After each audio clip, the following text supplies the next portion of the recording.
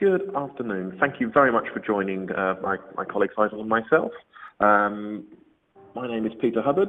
I am a principal consultant for Pink Elephant EMEA. I have a specialization in designing and creating configuration management databases and config management systems. Faisal, if you'd like to quickly introduce yourself.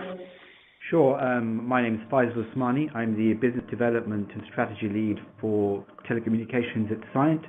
So I have a focus on service management and assurance and ITSM.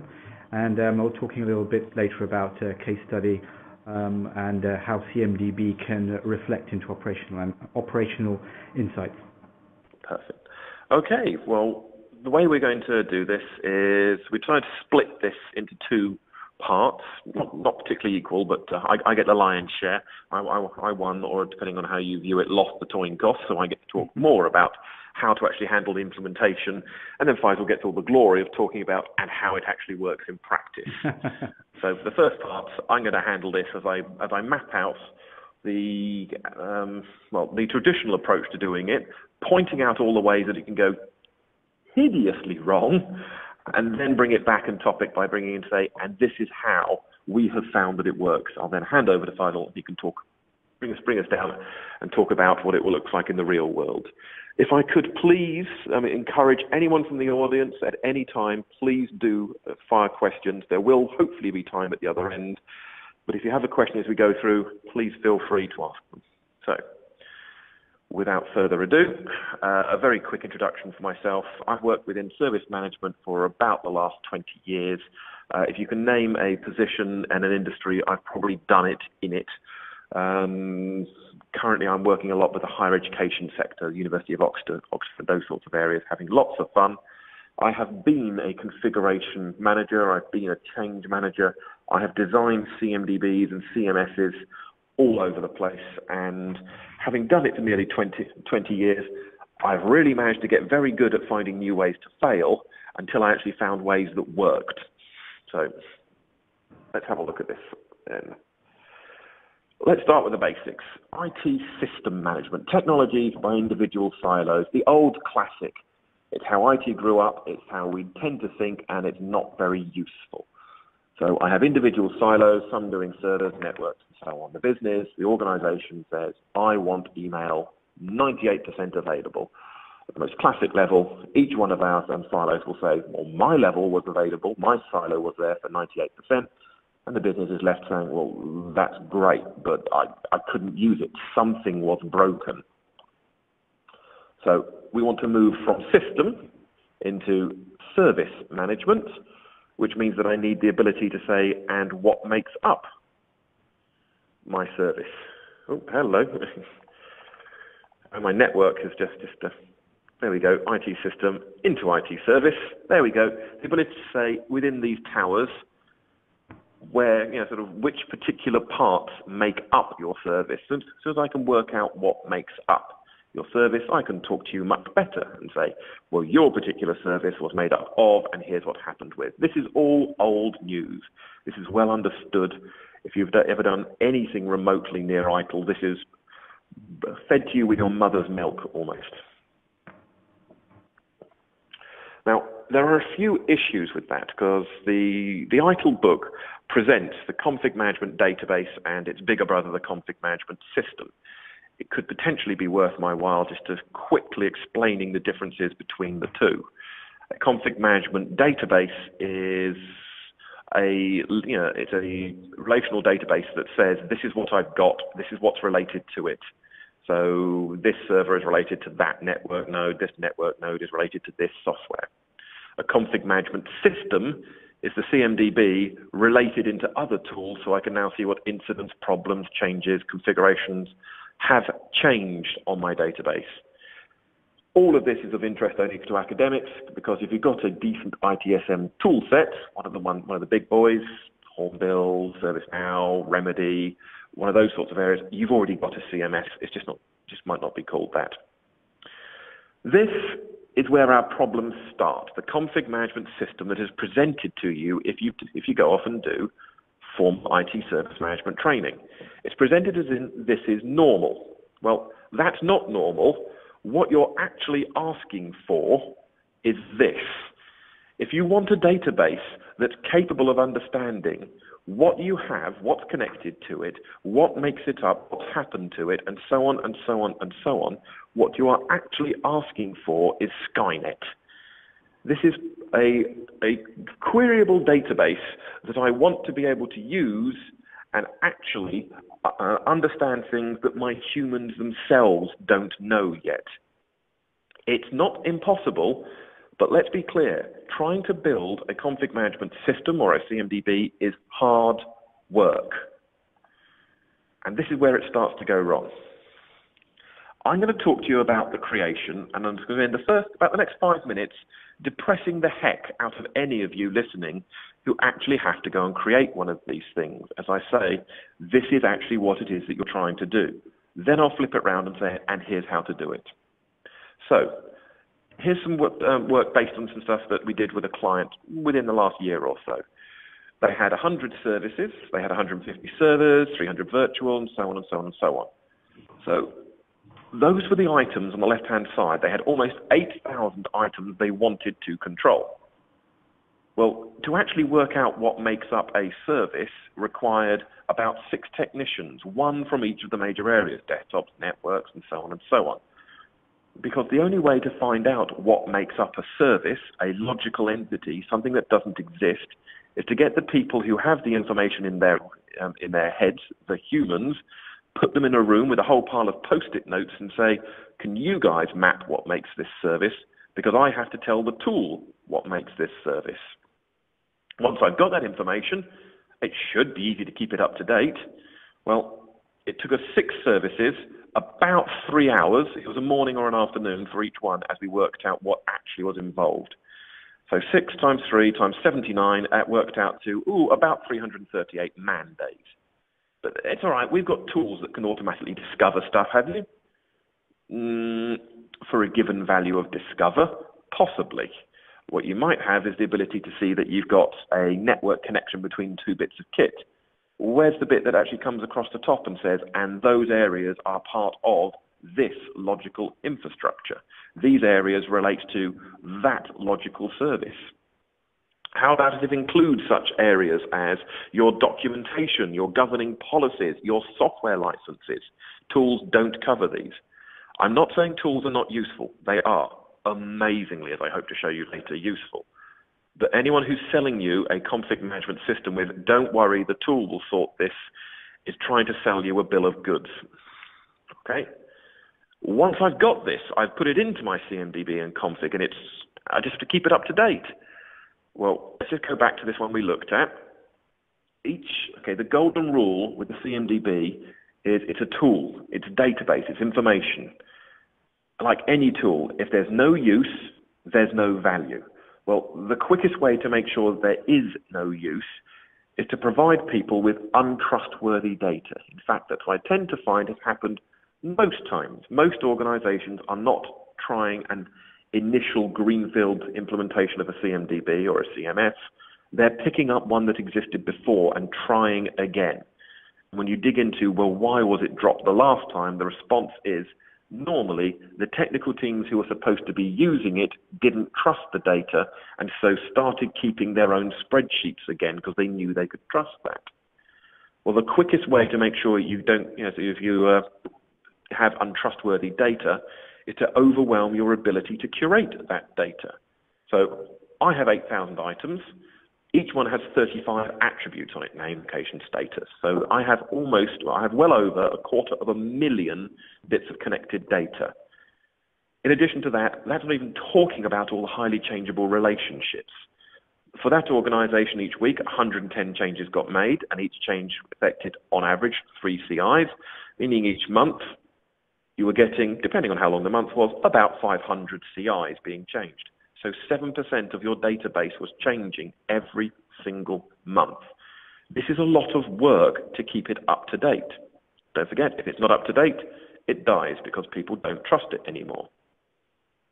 So what I'd like to do is explicitly at this point out, just call out a couple of questions that you just think about if you're listening in. The only tool set that I can find that I can equate a config management system to is SAP, or an ERP toolset. This is a massive collection of databases that is designed to pull together information from multiple sources and show it to all those who need to know about it. Quick question, Faisal, I might bring you in on this one. In your experience, SAP teams, when they're supporting organizations, are they just one person? No, indeed, no. There are multiple teams and multiple resources who are there, who are required to support, a set of tool sets or different tools that are there. And that multitude of tool sets and how much resource you have to assign to support it is very critical in an operational environment. Absolutely. I mean, this is one of the things, is that the business sees the value in something like an ERP, and I've seen sort of like 10 people, 15, 20, 30 people whose job it is simply to look after that. Okay, well, the CMDB is my equivalent of it. How much resource do you have assigned to support your CMDB, which is approximately as difficult to keep up to date? If you're lucky, what do you reckon, Faisal? One person every third Tuesday might take a look at it? Yeah, that sounds about right. So is there any wonder that CMDBs tend to die? Because we've conditioned ourselves to believe that simply because something can be tracked, it should be tracked, and it must go into the CMDB. What happens is we massively overwhelm our capability to curate the data and keep it accurate and up to date, which leads you to an inaccurate CMDB, which leads you to yet another failed implementation. All right, now that I've thoroughly depressed everyone, I'm quite impressed. I have been watching to see if anyone actually dropped out, decided by the time they reached this point and went, yeah, okay, obviously we're doomed, we don't need a CMDB, they're terrible. Wait. Don't throw the baby out with the bathwater. It's not actually that hard to get yourself a useful CMDB. And now I'm going to start moving into how to do this. Okay? So, first thing, this is literally day one. You need to understand you have three basic choices, three approaches to making a config management system. First is go big. Admit to yourself that what you're trying to do is curate hundreds of thousands, potentially millions of bits of interconnected data in a highly mobile, agile configuration. Admit to yourself this will need an awful lot of resource to keep it up to date. Admit that what you're trying to build is SAP and resource it appropriately. I now pause to hear the howls of laughter from around the globe of people listening of the idea of the IT being able to convince the business on, I need 30 people doing nothing but looking after this database that you don't understand, but I'm trying to convince you is important. They just won't wear it. No chance. If you manage to get that and you've got 30 full-time CMDB people, congratulations. Please do contact me. I want to come and see it myself. So if the go big option is not actually relevant or achievable, we'll go small. Now this is where you actually start to realize, well, what is the point of a CMDB? A CMDB is a tool, okay? It is body armor, it is protection. The config management database is usually there to protect you. It comes back to like I say, you'll see in a bit when I start laying out, here are the steps to get yourself a CMDB. The first one starts with, what is the goal of this tool?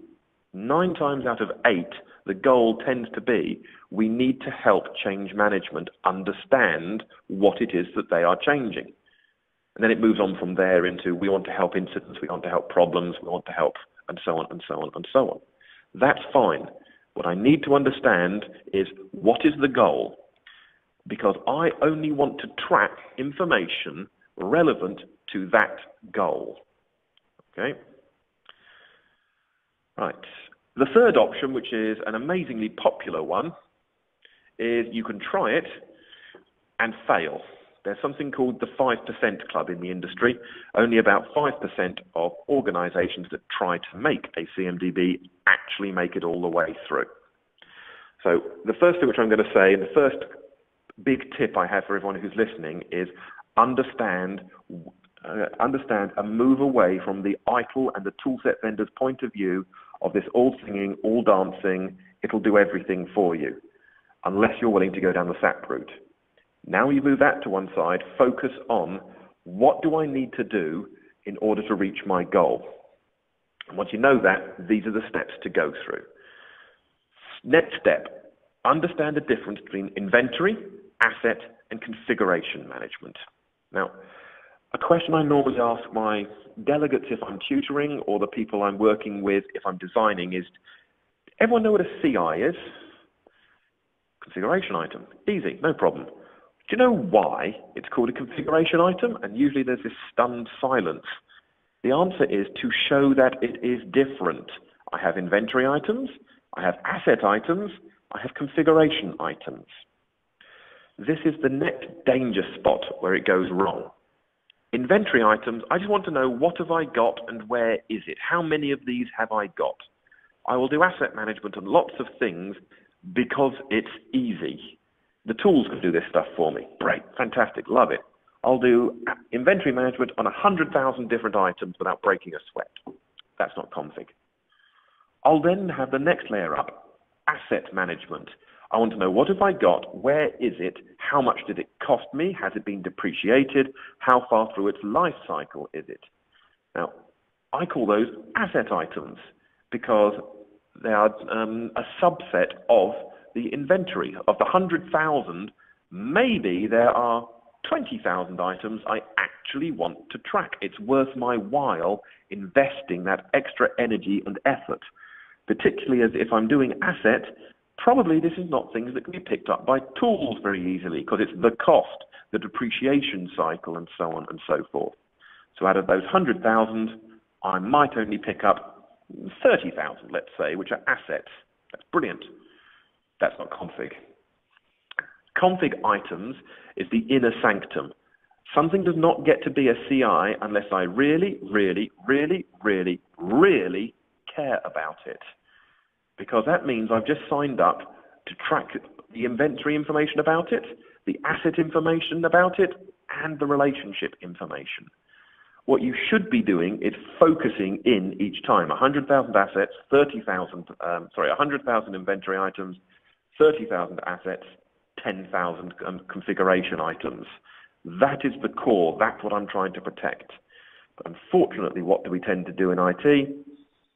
Oh, look, my tools will handle this, and suddenly I'm trying to perform inventory management to a level of configuration management. It's not needed, and it's actively harmful. Okay? You don't need full-on config for everything. These are different capabilities that you get. If you want to see information about it, inventory item. Inventory does it. If I want to link in problems and stuff to it, incidents, problems, changes, fantastic. Can I put it in the database but not show it in the view when I say, make it my CMDB? It's a relatively simple procedure to be able to say to a toolset vendor, could you put a little button in here which says, show in CMDB? When I tick it, that will show up and have the relationships mapped on it. If I don't tick it, yeah, I can link incidents, yes, I can link problems, yes, I can link changes, but it doesn't show up in my CMDB. It's not showing up in my impact assessment, and it means that I am not guaranteeing that that information is absolutely 170,000% accurate, which is what I'm signing up for if I'm going to be doing a CMDB. Oh. There's an example of a two-tier system here. Around the outside, inventory and asset items. I just need to know we've got a PC. I want to know what incidents have happened on that PC. I don't want it showing up in the middle where I'm starting to get all my relationships and all these areas coming in. It gets too confusing. So how do I get one of these things? Right? Well, here you go. This is the approach that we use and tends to work quite nicely. First thing you have to have, as for any tool, is a goal. What you are creating is a tool. What is the point of that tool? And this is normally skipped. When I ask and say, why are you creating a CMDB? The normal response is, don't know, ITIL said that we should have one, or the tool vendors said it was really important. Okay, few questions. Why do you want one? Who is going to use it? What are they going to use it for? Very simple questions. Once you know this, I need to help change management assess high-risk changes. Great, thanks. What CIs are required to meet that goal?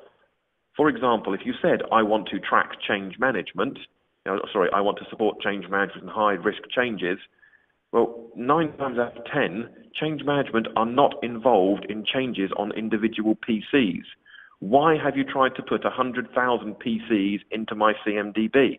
They are not helping in the goal, and they are out of, they actually drain my resources away from maintaining the important things. Leave that information in my inventory tools. Put it somewhere else if you want to, or put it on a separate layer. Now what I want to be able to do is make sure that everybody has the same approach to creating and understanding my CMDB so that anybody can use it. So now that you've worked out what CIs are required, how are they going to be ranked? What will be the top? What will be the bottom? I'll show you what that looks like. What information about those CIs is required to meet that goal? Where am I going to get that information? Rule of thumb, this is where the tools come back in. If I can get a tool to automate this, fantastic. But I need to understand which bits are going to be automated and which bits need humans. How are my CIs going to be linked to each other? Once you've agreed those rules, you can start building test services and saying, well, this should work if. Using these rules, can I? So let me walk you through what that actually looks like. Then I'm going to hand over to Faisal and say, well, let's see a CMDB project and in the real world. Okay. First thing you do, get your right people in the room. Someone said we want a CMDB. Okay, why? Who's going to use it? What are they going to use for? Quick question you want to fire off up front, because ITIL isn't clear on this. It sort of leaves it to you. Is your CMDB going to be an offline trusted state? As in, this is what your configuration is authorized to appear like? Or is it an up-to-minute reflection of the live environment? Very simple question, has rather profound implications on which style of CMDB you're going to create. The goal will go into your scope, so make sure it's clear in your mind what it is the point of the tool is going to be. If you can make a problem statement to focus you, that's even better. Problem is we have too many high impact changes being miscategorized.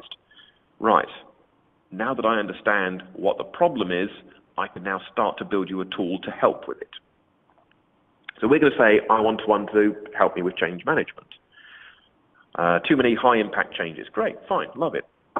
Which CIs do you want to include? Which will you exclude? Do not, under any circumstances, simply say, well, the tools allow me to grab all of this information, I'll just shove that in my CMDB. Okay, so the general rule of thumb is add new categories of CIs as if each one costs you a toenail. You really, really, really do not want to make this a metadata dumping ground. Look at it and say, well, what else can I take out and it still be useful? That is the right frame of mind. You do not have massive amounts of resources to keep this thing up to date. Tools will help, they won't do everything. So everything in my CMDB that I'm going to make sure is accurate and useful has got to pull its own weight. So there are no free rides on this one, thank you. So what's my scope? What could it look like? Well, I tend to actually put it out and say, well, I don't want these sorts of items because, but what I do want is, and that's it. I literally have, these are the items that I need to actually know about. And at this point, your planning phase, just try to work out, get yourself a gut feel, how many of these sorts of things are you signing up for? I need to know about business services, technical services, servers, network nodes, and so on and so on and so on and so on. You need to bring whoever you're doing this for in at this point. If it's change management, you want to ask them, you know those big chunky changes that kept failing stuff?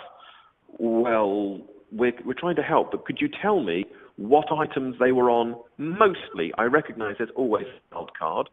I'm not here to build you a battle tank. I don't have enough money. I'm here to give you body armor and protect the most vital things. So what are the most vital? And very quickly, you'll probably come down to some variant of this stuff. Big chunky network kit, database, servers, services, maybe some applications. And that tends to be the things that can kill your organization, so they're the ones that you want to sort out. All right, I now know what's in scope and out of scope. How are they going to be ranked? The only reason you want this in is to make sure that the same rules are applied each time. When I do an impact assessment, it goes and it looks upstream, downstream, peer-to-peer. Fine. You'll need to spend some time working out what is the top, what is the bottom. Here's a pro tip. I honestly don't care what sits on what layer. It literally only exists to make sure all the humans can work out in their own minds what sits where when they're creating a new IT service and interpreting the impact assessment. Don't get hung up. Should it go on tier 2 or tier 3? I don't care. Roll a dice. As long as at the end of it, you've all agreed that's what sits where. It's a short step, but an important one. Where are you going to get your attributes from? Because the information now is, well, what information about those items do I need to provide? Okay, so make, model, serial number, status, support. For each CI, make that list. What information do I have to provide you to give you useful information? Then your question becomes, where am I going to get that information from? And this is where our friends, the tools, start turning up. Well, that field I can fill in on those items from SCCM. That one I can get from Altiris. This one I can get from SolarWinds. That one I can get from, it's federating, it's pulling together and putting it all into one place. Should you need it, you could have the ability to have a second one, audit. So SCCM and SolarWinds could give me that. Oh, good, I'll cross-check the two things on there. From your own point of view, put in the quality of data as well. This is a subjective thing, but it's telling you where you expect your problem children to be as you go on. As you know from configuration management, part of your job is to go and perform those audits. Well, that's fine, but the tool set is just basically doing the audits on 90% of it, and I trust them because that's what the tool's there to do. My audits will be on the bits the humans have to put in, such as the sort of depreciation, the residual financial areas. That's probably a human having to put it in. They're the areas that errors creep into. They're the areas that I will audit, rather than looking at serial numbers. So I now know what I'm doing it for. I've worked out what items, CIs, I'm going to need. I've said what information about those CIs I'm going to need. I've worked out in which order they're going to appear, at the top, at the bottom, so I can start doing my impacts. But I've got an issue here. Typically, a tool, when I put it up, will show me information like this. That shows me there's a connection. Well, that's good, but it was designed to help change management. They're not supposed to just be sitting there and going, oh, well, I see there's a connection. They need to know what is that connection. Again, I find it helps. Pull yourselves a list. Okay, backs up, consists of, data, creates data feed, fails over, governs, is protected by. Come up with a list of 10 maximum, should cover most of the areas for you. Why are you doing this? Because I want to know how they're going to interact. When a firewall meets a firewall, use the one of fails over. When a firewall meets a WAN link, have protects. What I'm doing is building a common understanding for all my humans to say, when you're building these services, build them like this. Heck, go and talk to your toolset vendors and say, is your tool smart enough to have this logic built into it? So that when this CI and this CI meet, can the toolset itself we suggest that you use, is protected by? I don't want people to have different views. It's supposed to be presenting the information that's going to be useful to them. Some tools can do this, some don't. It's good to know if you're picking one to ask about it. I like to color code mine. A red link is this, the service dies if this link is broken. A green link is, look, there's a backup, there's something else going on. The service doesn't die, it's just irritating. But at a glance, change management aren't just told there is a connection. I could look at it and go, there is a connection, it's a red one, and it's data flowing between the two. Hey, have you spoken to this team? They need to know about this. Suddenly, I've got a tool. So let's just work through that before I hand across to Faisal, and we'll have a look and see some of the examples in the real world. At the beginning, work out what you've got. Look at what tools you have. You're about to try and build something here. What tools do you have to help you build it? Define your goal, day one. Who's going to use it? What are they going to use it for? Now that you know what the goal is, and you've sorted out if it's going to be a trusted offline or a real one, what goes into my CMDB to make sure that I can meet that goal? Be absolutely ruthless. There is nothing, absolutely nothing, like a CMDB for scope creep and bloat. And that is literally fatal to your project. So be very careful with that stuff. Work out the CI ranking just for us humans to say, well, okay, if it's upstream and downstream, could someone work out what sits where? Work out what attributes about those CIs will be needed to meet that goal. Okay, again, attributes. Each time you put an attribute in there, you are now personally guaranteeing that that attribute will be accurate and reliable. Because the moment it's not accurate and reliable, people lose trust in your tool and they stop using it. So ask your questions. Where does the data come from? How do I keep it up to date? That's the attribute source. Once you've got that, you now have the set of rules. Now you need to have a highly expensive, absolutely cutting-edge thing called a post-it note. What you do is you get a pack of these, you grab the techies from the relevant teams, half a dozen is usually enough, walk them through the rules and say, that's the goal, these are the items, here's how they fit together, these are the relationships, this is what to use between that one and that one. This is a large meeting room with a large whiteboard. Please, using those rules and your own knowledge, try to build me an IT service. Okay, now I want you guys to walk out the room and somebody else to walk in the room and look at it and say, does that make sense to you? Then I'm going to repeat the process, learning from it. I'll run it through it several iterations until I find a way that's worked to say, this now works. I can consistently build IT services that present useful information. I can do it with these rules. I can do it with any of my technical teams who have a decent level of understanding. Now, I'm over to go and see the toolset vendors and say, I need you to be able to replicate what I've just done into your tool, because that's what I need out of you. What I'm going to do now is just very, very briefly, before I hand over to Faisal, quickly say, here's some of the areas that break people. First one, failing to identify the goal or benefit of the CMDB. Okay, so that's a variant of what I've been talking about. Yeah, you can say it's difficult to come back. You've just spent a lot of money on building a tool. Well, what did the tool do, and did it make it better? The one which gets most people is the metadata dumping ground. The CMDB is my holiest of holies. If it's in there, I guarantee it's accurate. If it's not in my CMDB, it doesn't mean that we're not tracking it. It means it's happening somewhere else, in an inventory tool, in an outer layer. Please make sure that you include change management. Do not include anything in the CMDB that cannot be controlled and checked, because then I don't know if what I'm feeding you is useful information or not. Building a CMDB in the ivory tower. I sat off in room X. I pulled together all of these things, and I've now emerged and said, we have a CMDB. Fantastic. Everyone will love me. No, this is a tool. It's going to be used at the end of the day by the technical teams and the process areas.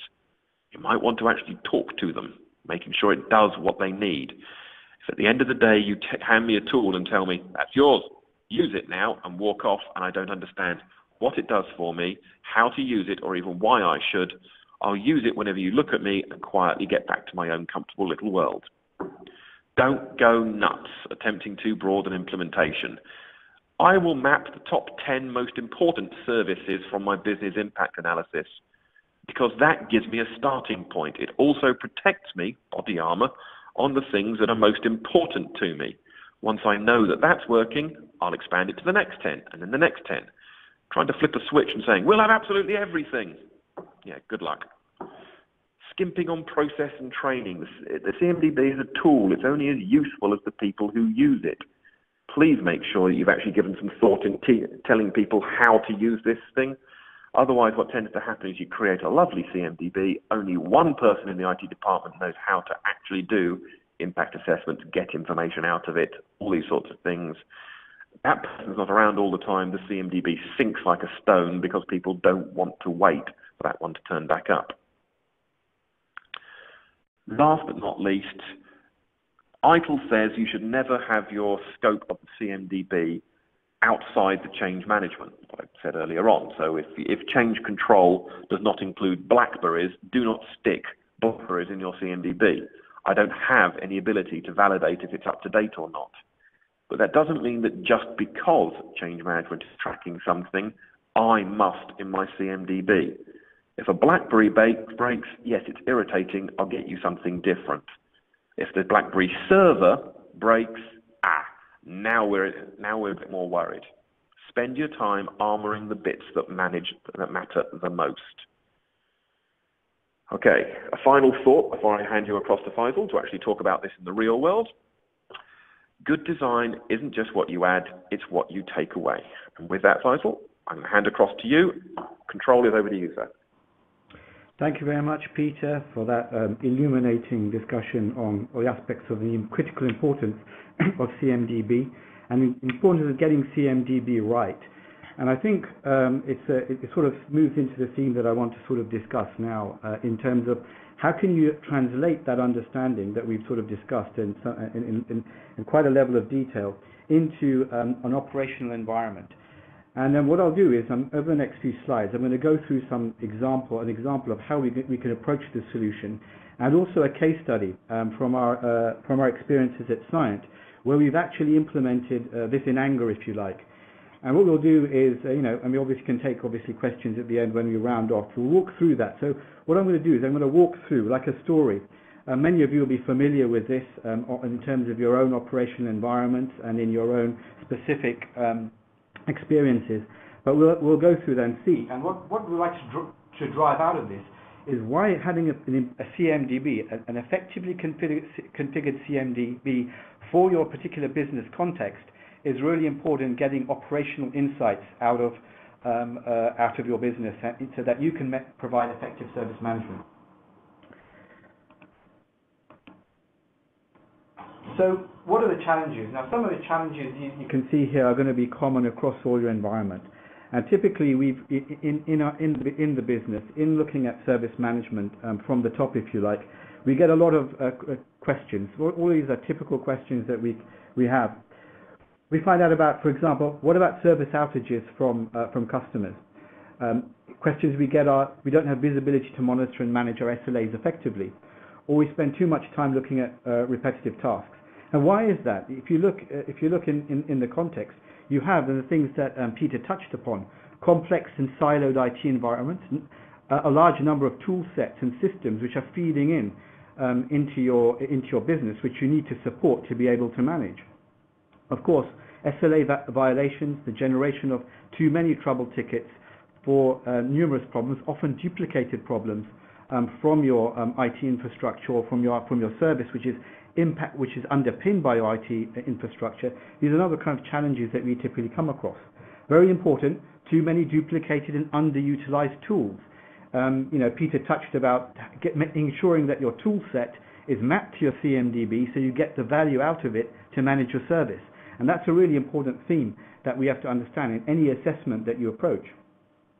Regulatory compliance is another area. There may be, especially in the comms industry, you're going to have certain regulatory compliances on SLAs or from the federal boards as to how you can ensure the customer satisfaction as well. And of course, resources. Having an overworked NOC or too many resources applied looking at your different, and it could be your network element managers, it could be your event management systems, it could be your other tool sets which are required to support your overall service. There's a lot of these complexities that will often happen, which can lead to what we can effectively call a lot of challenges and issues within service management. Can I just jump in for 1 second here, Sure. Faisal? We've had a question raised, which is, can my company pass an ISO 20000 certification using an Excel CMDB? All right, I have been trained. I am formally certified in ISO 20000 auditing. So the answer is simple: yes. ISO 20000 says you must have a CMDB. There is nothing in there about what tool set you must use. So My apologies. I just wanted to answer that one before for whoever it was who just raised that question.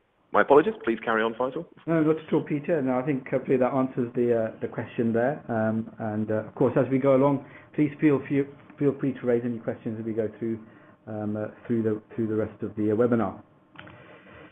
So the next a solution approach. Now this is an approach that we look down at every layer of how you can get an effective service management operations out, from looking at everything from your bottom up. It's a top-down approach as you look here, but we're looking at all the different components and how they fit together. So right at the top you can see, and this is really, we can spell out the importance, is the importance of having CMDB and a properly orchestrated CMDB. And that will include a lot of key elements.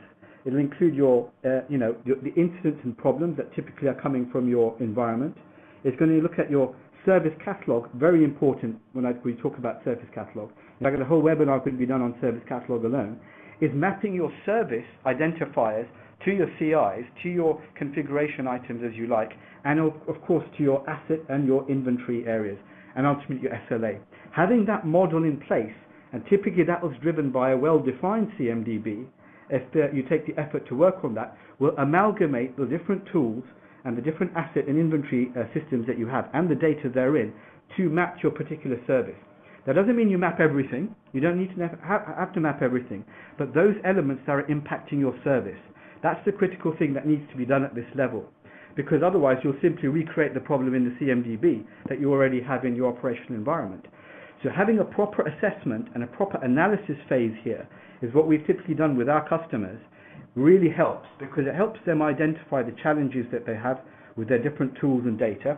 It helps them to rationalize the CMDB when they start to build it, and it helps to see what can you get out of that when you start to go into the realms of fault and performance management. So that's where we have the next level. Fault and performance management. The underpinning aspect of that is the CMDB and the rationalization of the tool sets that support it. That really needs to be your initial step. You may have, for example, many systems. You may have the BMCs, you may have HP there, you may have IBM, you could have your existing legacy systems there from as well, in-house open source systems. Whatever it is, what value you get out of them depends on how the service is configured to manage that, and what business impact is coming out that you need to manage and monitor. So that's a key important point about looking at this from that approach onwards. We then look at what we have in the concept within Cyient is called actionable dashboards. We look at defining operational dashboards at the highest level. We typically call a single pane of glass, which allows you to take those feeds, which hopefully have been rationalized by this stage, to give you an overall view. Now that could sit in your NOC, could sit in your NOC, or in your SOC rather, it could sit in anywhere where your environment is, to give you an overarching view of what's going on in your network. But more importantly, by this stage, it will be correlated, so that, and with the root cause analysis applied, so that you can see what really is impacting. And that's what we term as actionable dashboards concept, which you'll see in a few further slides as to a real world example of this. If you look at the right hand side of the slide very quickly, this is what we talk about: plan, build and run. So before you even go into building or integrating your IT service management suite or solution, if you like, you've got to understand what the problem is. So you've got to align the IT processes with what your operation requires.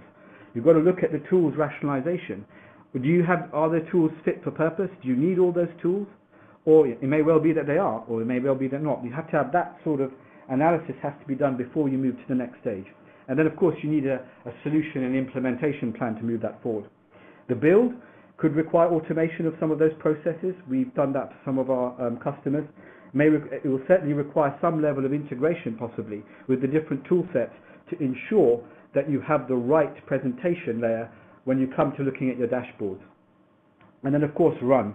Once those positions are in place and you've tested that, how will this work operationally in a real-time sort of production or real-time operating environment? So your 24/7 support, your service desk. Ultimately, this will be what will rationalize and produce an effective service desk, which your service desk resources can then use to resolve problems in your operational environment. So here's some of what we term the building blocks of service assurance. So we see this is like a stepwise approach. It's a journey that we would work with our customers to take them so that they get effective service management solution at the end, which they can then use operationally. So if you look at sort of the first step, monitoring, instrumentation, fault performance, you already have your monitoring tools in place. You'll have your performance tools in place. You may have network element managers in place. You could have probes, syslog probes. You could have server management. Whatever your business requires, you're going to, of course, have that core base element of information that's coming from your environment. And that would be sort of obviously your first step, your basic step, which typically will always be there. The next step, which is really been the focus of this webinar, has been discovery and CMDB. Ensuring your CMDB is correct and fit for purpose for your business. And that means ensuring that the asset elements, the service line elements are there. And also, when you talk about discovery, it's ensuring that the CMDB is in sync with the reality.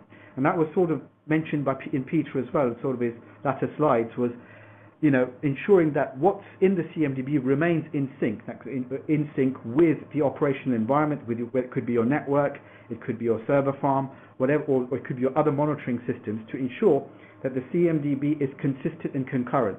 It's always there to support your business. That's a really important stage where we would discuss, as part of these steps, these building blocks. And then, of course, automation and integration. And once you've got that established, you've got to look at, can you automate some of the processes that manage the service management flow? Can you look at integrating some of those tool sets, possibly replacing some of those tool sets?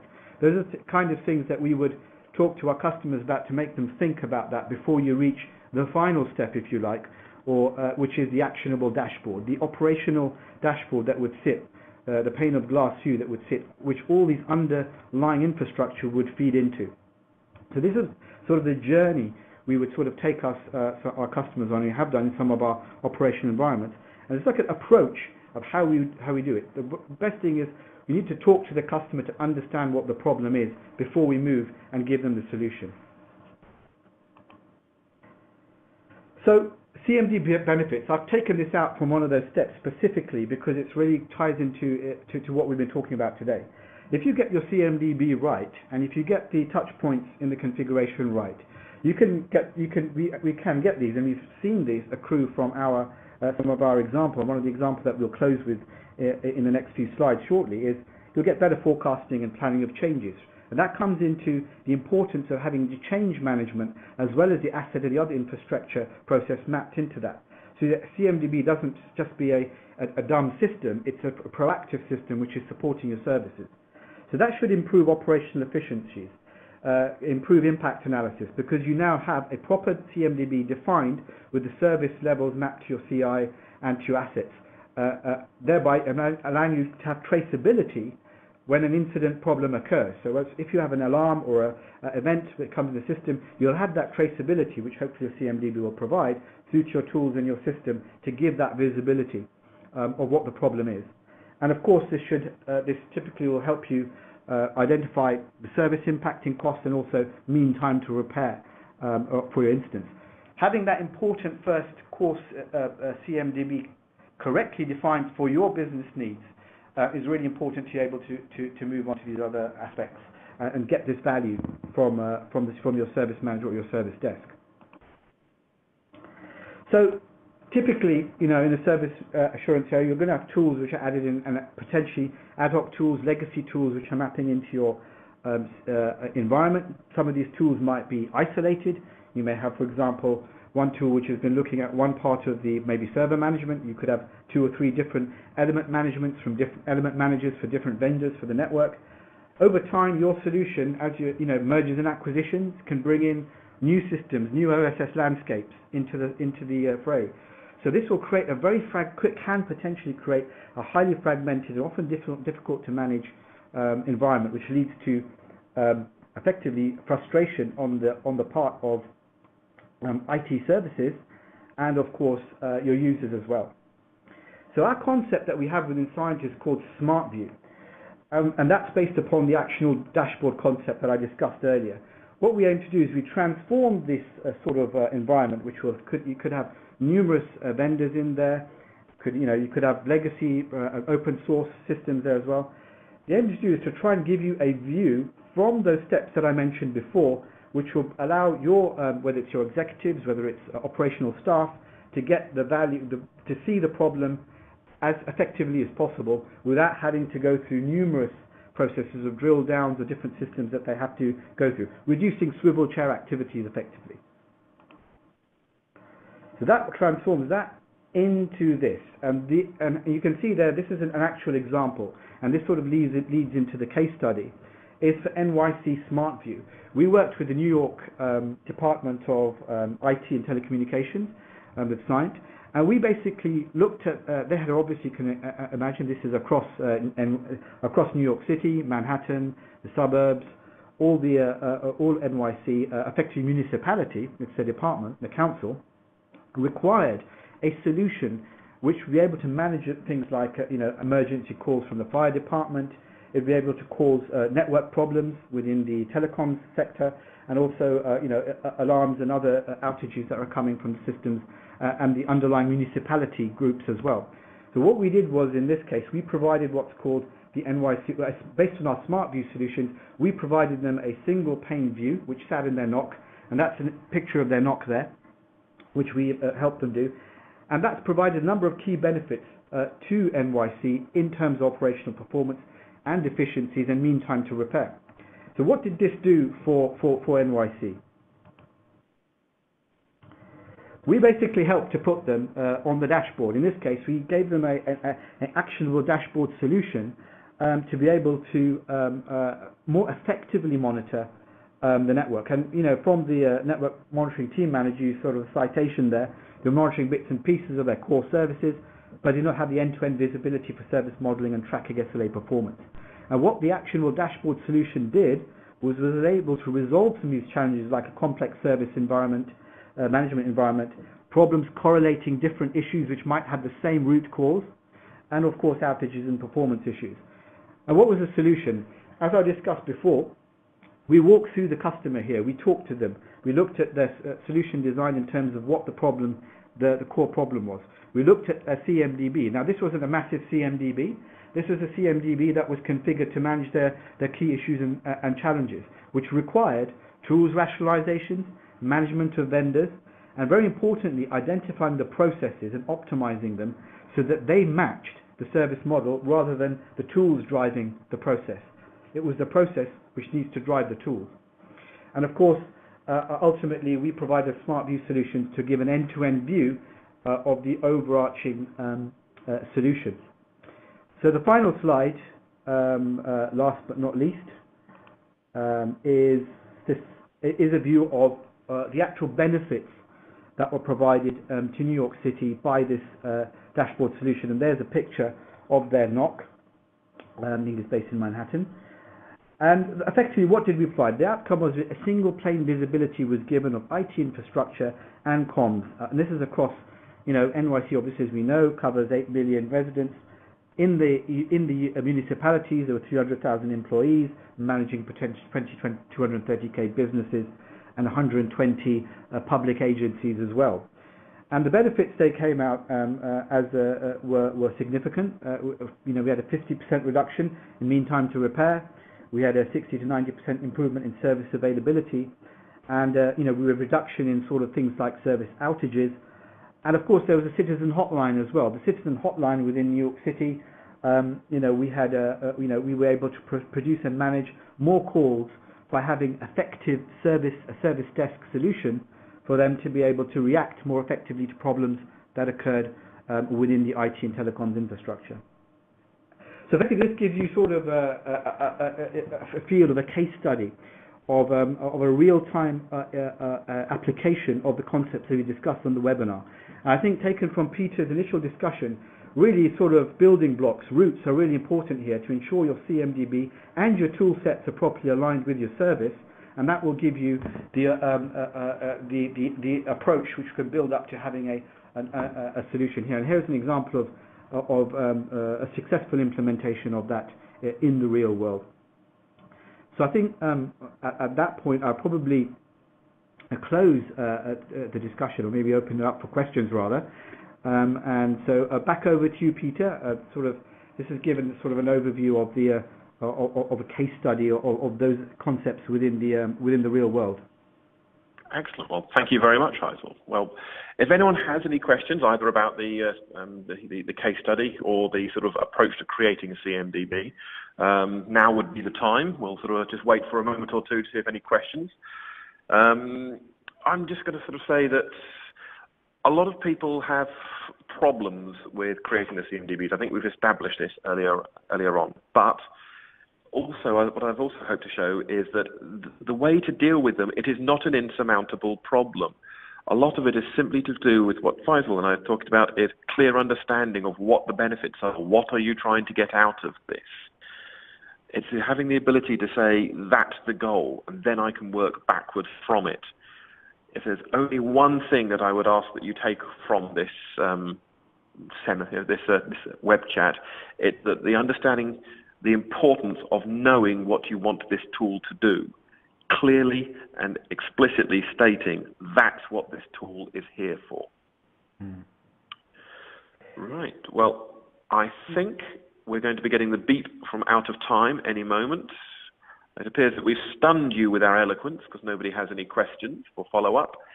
If you're just shy and don't want to actually ask them, or if you're listening to the listening to this offline, please do reach out to either Faisal or myself, depending on which area your question's about.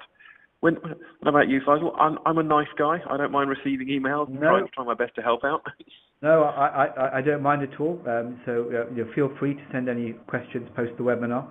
And just to touch on what Peter was saying about the CMDB and sort of the takeaways from here, I think the key takeaway here is to really understand what the problem is before you dive into the tools and into the systems.